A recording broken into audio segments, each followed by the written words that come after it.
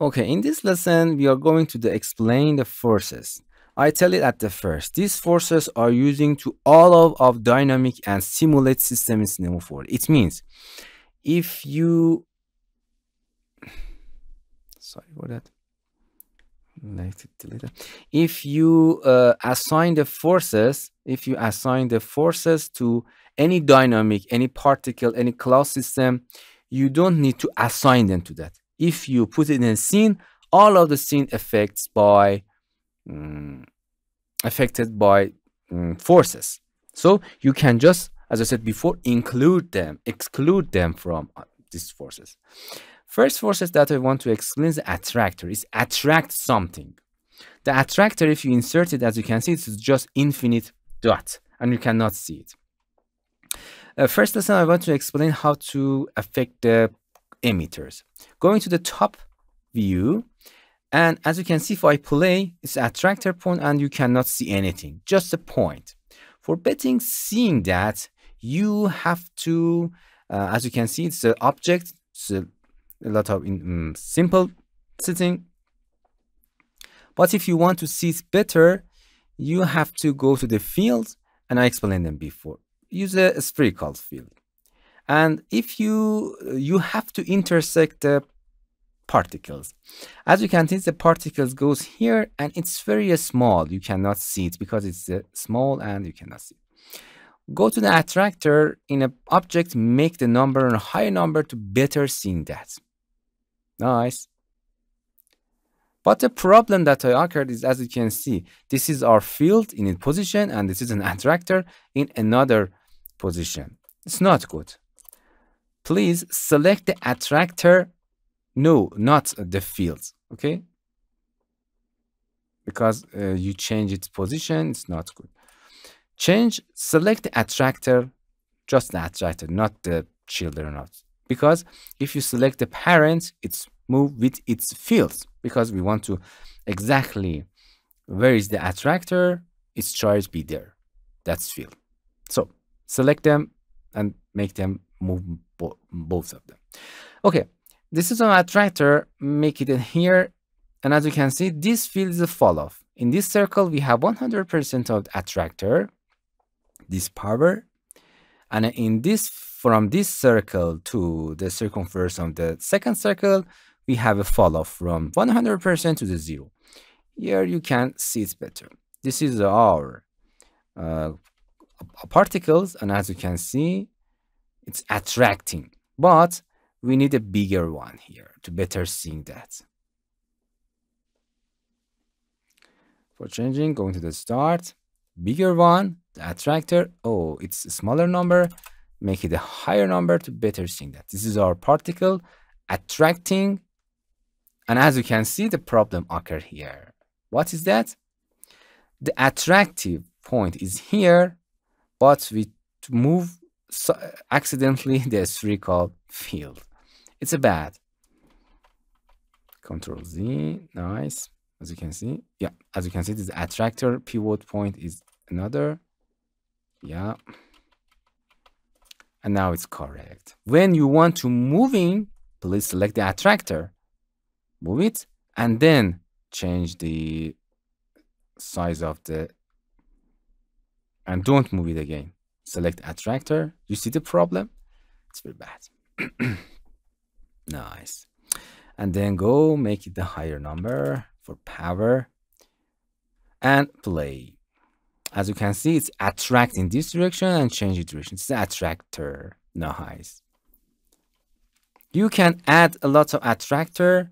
Just don't forget to bring it at the start, and you can copy it and use another attractor that you want. So the important thing that you see, it's if you want to move your attractor, don't select the spherical field, because the axis of the attractor has to be exactly the same axis of your field. So if you want to move it, select the attractor. Don't forget that. Nice. This is in power.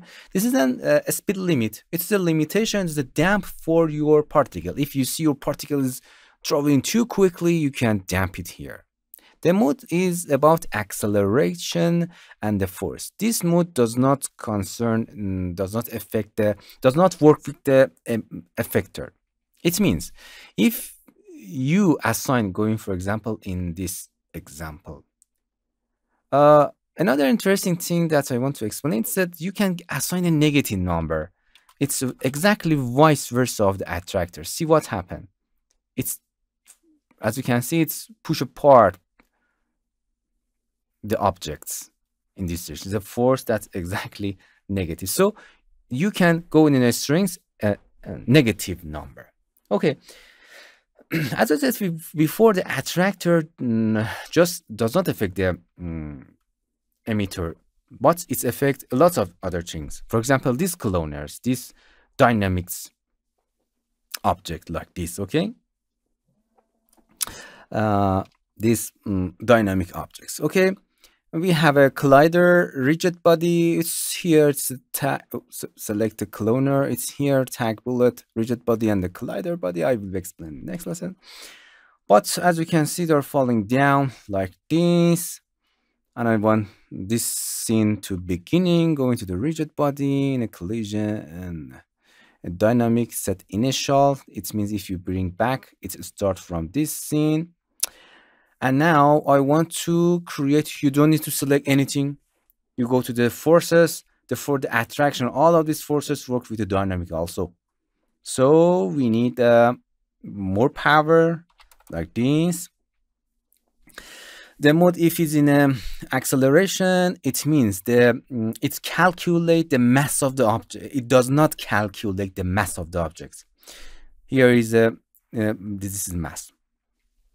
It means the light or heavy object does not different between them. It's not a difference between them.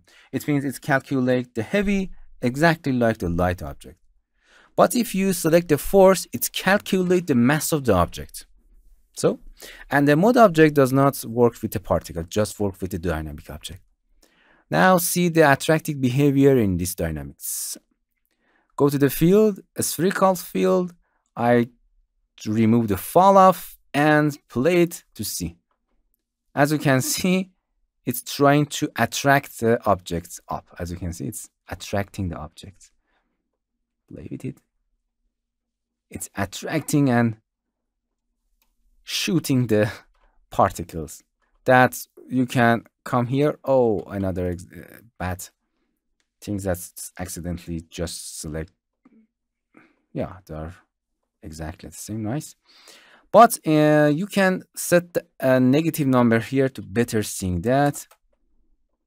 Nice. And play it. As you can see, it's push apart, explode objects. You can move them. Nice. This is a negative number of the attractive. So vice versa of that, it's pushing apart the dynamics. So imagine how interesting project and work you can do with that. That's you have to wait till we make lots of interesting idea and example like a Moog graph. And of course, I explained it before in Moog graph example, we use a lot the forces and we create interesting things with that. So this is an attractor. We have an object and we have a field that I explained it before. What is the fields? Hello my friends, to continue these tutorials on YouTube, subscribe us, like us, and hit the bell icon. And now you will be alerted about all of the amazing videos that we release.